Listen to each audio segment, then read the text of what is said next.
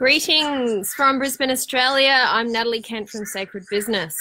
And this video is all about light beings versus light workers. What on earth does that mean?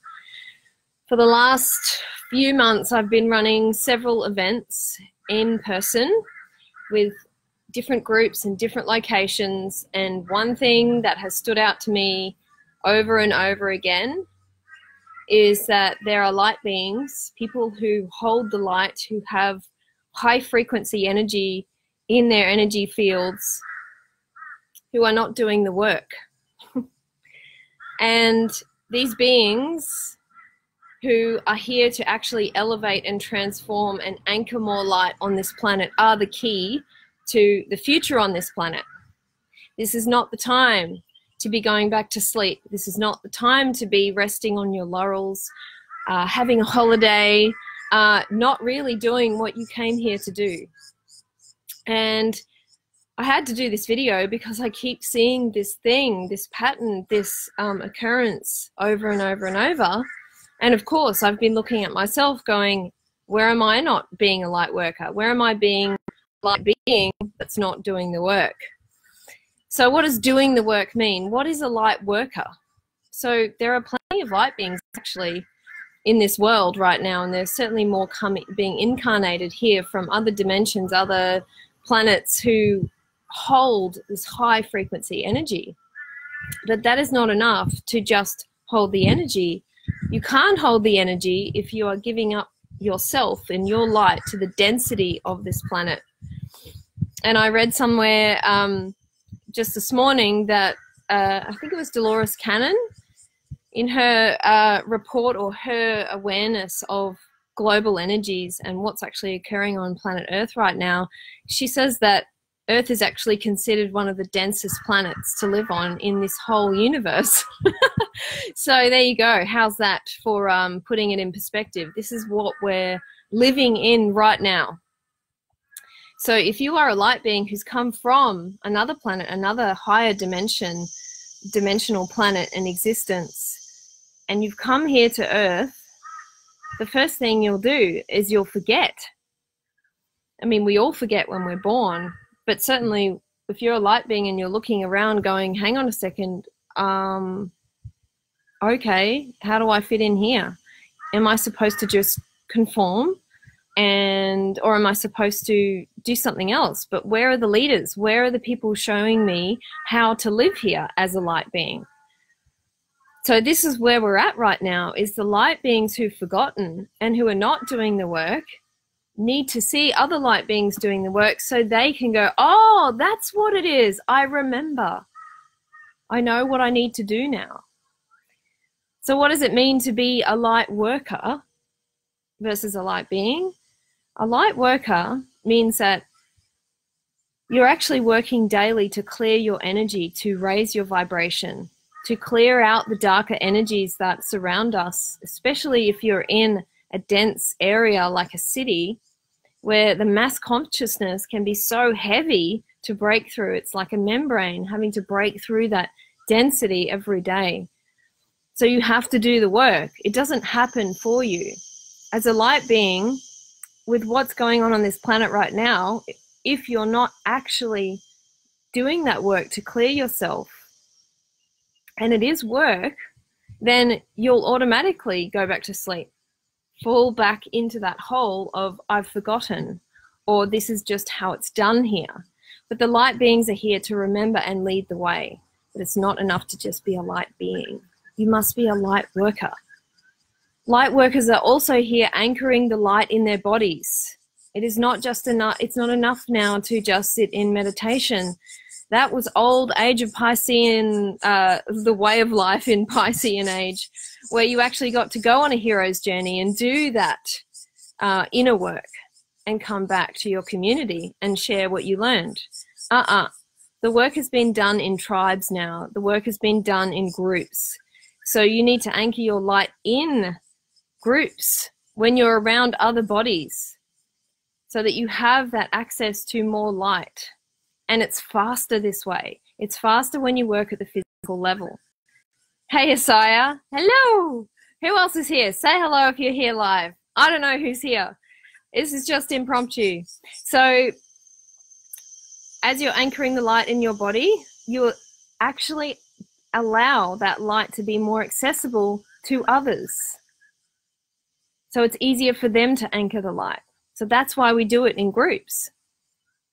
And you also need to be communing with nature, because this is where the source of light comes from on this earth, in this 3D reality.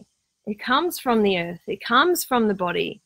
So if you're not actually spending time in nature and being around that higher vibration, then again, it's harder to do the work. So there are many light workers out there doing the work who are going into denser energies and raising the vibration. And they are paving the way for the light beings who haven't realized that they are being called to duty. The light beings of this planet are being called to duty. So we have been asleep. The indigo children, especially, that's my generation, the indigo children of the 80s, 70s and 80s. It's time to wake up and do what you came here to do. So if you are asleep, if you have been asleep, then it's going to become more and more uncomfortable if you stay that way, if you don't do the work, if you don't connect with other light beings who are here to support you in raising that vibration. We're here to support each other. So we're strengthening the network of light beings on this planet right now, which means more connection with those light beings, more spending time with them in groups, less time spending on your own, that old Piscean way. Throw it out. If that's your default pattern, then ask, how can I be more tribal in my approach to life? That's Age of Aquarius. There are many belief systems that are dying off, that are crumbling from the Piscean age, and the Age of Aquarius is here to show us, to help us remember that change happens when we come together. We co-create in community. So that's my challenge to you this week and today, is what light beings can you reach out to in your world where you can actually talk about this stuff, not just hang out and catch up and shoot the breeze. Actually go, what are you doing to anchor more light? Are you being called to action? What is your action? What is it that you're being called to do? So there is like a giant universal megaphone right now calling the light beings to action. Wake up! Do what you came here to do. Remember who you are. Don't go back to sleep. Find your light beings. Find them. Connect with them. Be with them as much as you can in the flesh, if possible. Connecting with light beings in other countries, overseas, online, that's cool too. That's all part of it. We are all connected through the ethers as well. But certainly it is extra powerful when you can do it in the flesh, in the body, working at that physical level. So when I ran the workshop, the Creator Types in Action workshop yesterday in Brisbane, it was interesting because we were working at the physical level all day, but there were times when we weren't moving. We were actually sitting in circle. Even though we were talking about the body and we're working with all the creator types and we're referring to nature, and we had pieces of nature like sticks and stones and rocks and flowers in the center of our circle. Despite all of that, when we stopped moving, the energy started to fall. So, and also we were inside when we were sitting in circle. When we were outside in nature, feet on the earth, moving our bodies, the energy started to rise again. So there is really something in that. Because in the Piscean age, it was all about listening to the guru and being all ears and, oh my God, you're so wise, I want to listen to you. And that's how so many industries, and especially the spiritual industries, work on this, have worked on this planet, is someone sprouting wisdom at the front of the room. And many people are still operating in this model and making money from it, mind you. But it is crumbling. It is outdated now. It is becoming very quickly outdated. So what we need more of right now is collective wisdom. As I said, groups coming together, people sharing their wisdom, multiple perspectives at once. Every creator has a perspective on life, and that's why I love the creator types, because you get to see through the eyes of a snow creator or a lava creator or a tree creator how they experience the world and the magic that they have to offer to the other creators. Like an ecosystem, everything has its place, its role.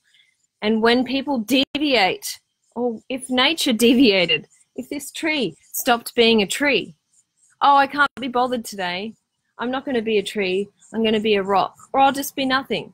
So many people are operating this way. Oh, it doesn't matter, I won't be anything.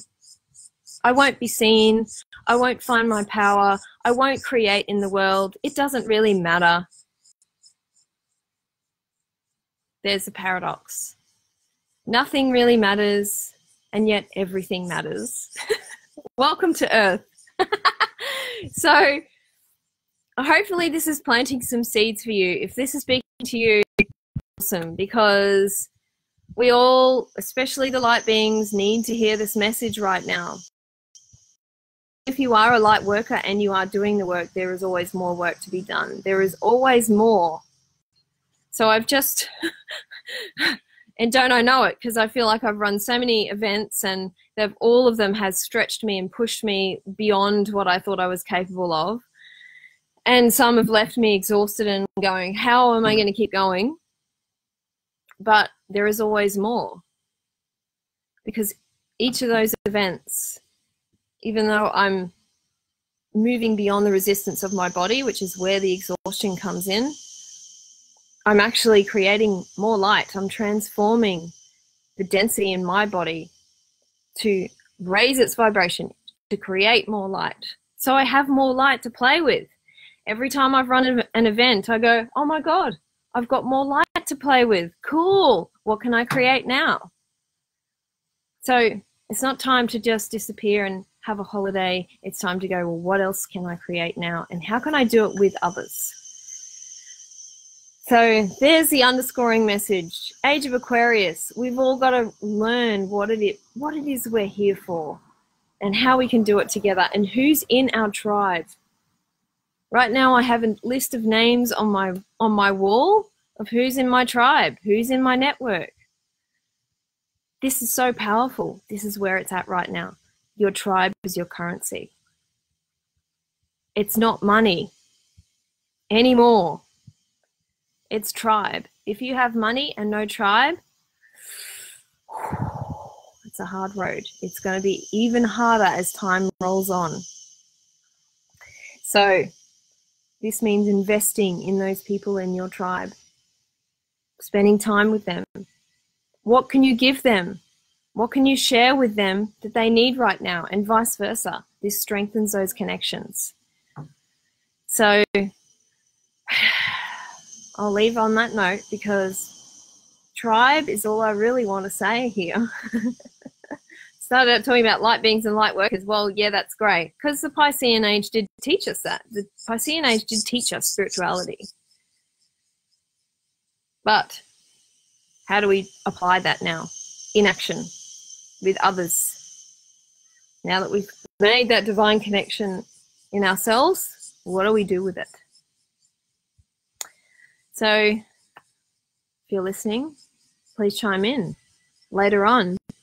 Thank you for listening, and we'll see what comes out next time I'm sitting in this beautiful place at the bottom of Mount Cootha in Brisbane, Australia.